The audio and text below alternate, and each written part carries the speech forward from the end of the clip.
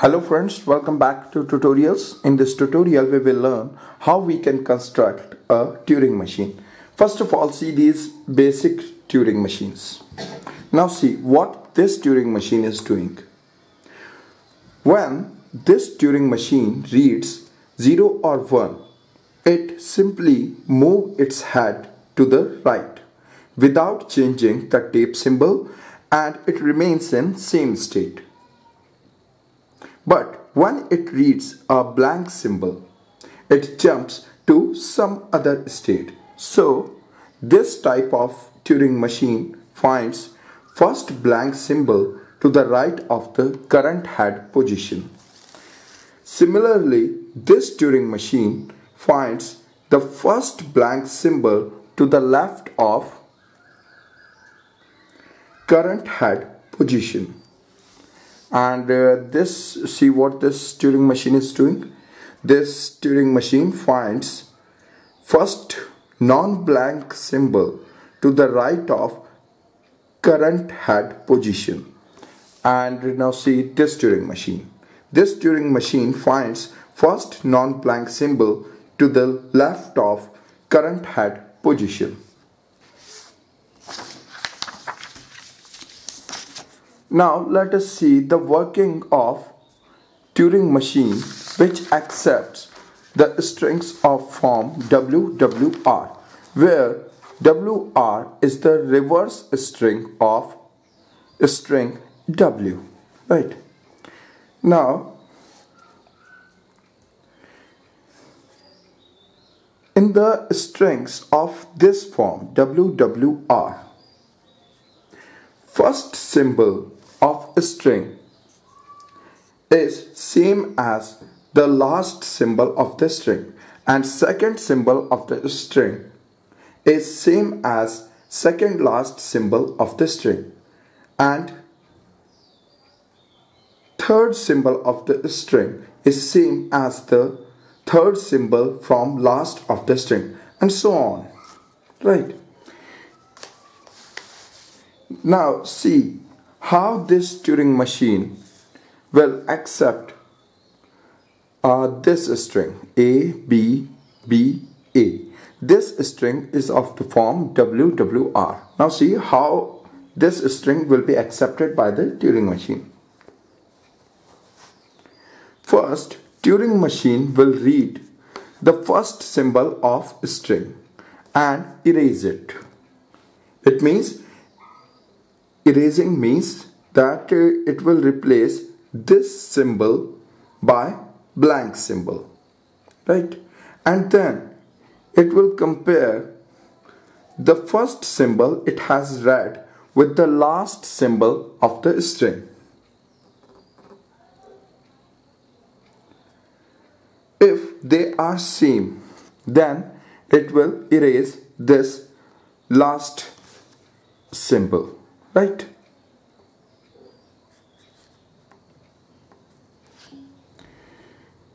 If they are not same, the Turing machine will crash.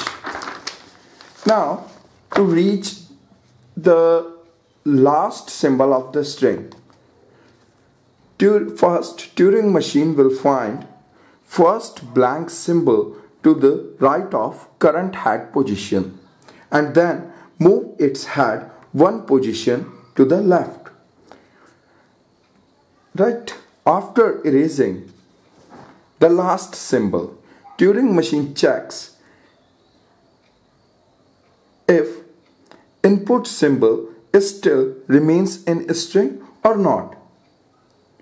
For this, Turing machine first finds the first blank symbol to the left of current head position, right? That is this one,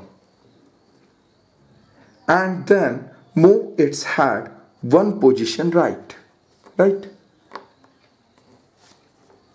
If the symbol currently under read write head is blank, then it means no input symbol remains in string.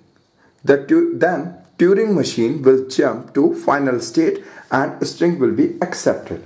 But if the symbol currently under read-write head is not blank, then it means input symbols remain in string and the symbol which is currently under the head is the first input symbol of remaining string.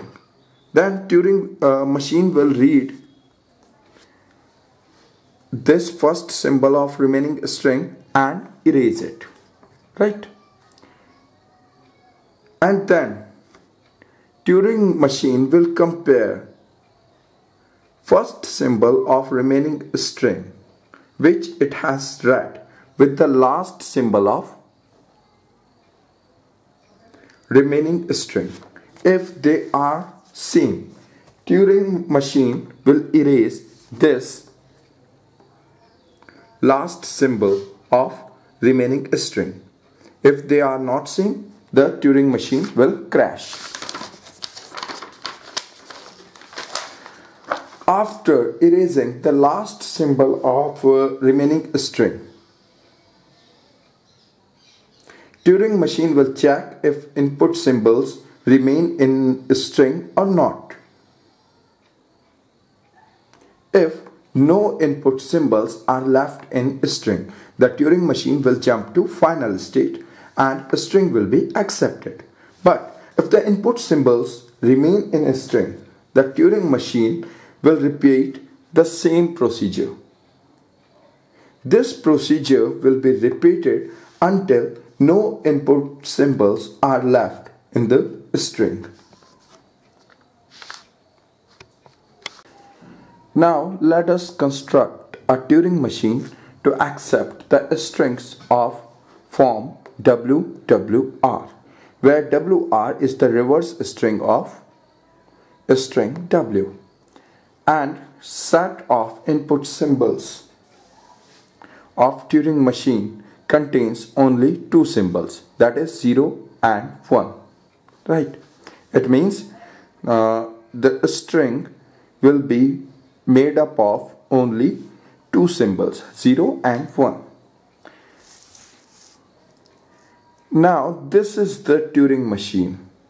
This is the required Turing machine which will accept the strings of form WWR, right? And where the set of input symbols contain only two symbols, 0 and 1. Now see, Q0 is the initial state of Turing machine. Initially, Turing machine remains in its initial state, Q0, right? Turing machine reads the first symbol of a string, right? If it is 0, it jumps to state Q1. If it is 1, it jumps to state Q4. After this, right, it finds first blank symbol to the right of current head position and then move its head one position left, right?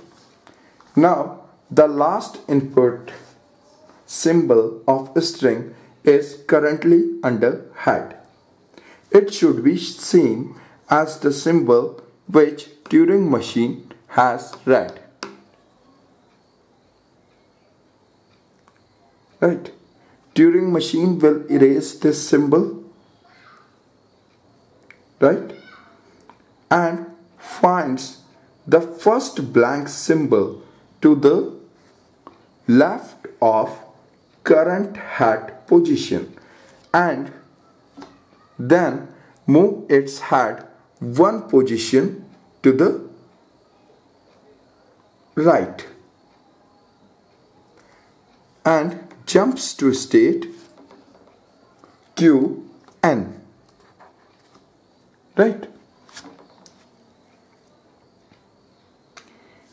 If the symbol currently under head is blank symbol, then Turing machine will jump to final state QF. because now no input symbol remains in the string and a string will be accepted. If it is non-blank, then it could be either 0 or 1, right? If it is 0, the Turing machine will jump to state Q1. If it is 1, Turing machine will jump to state Q4, and same procedure will be repeated.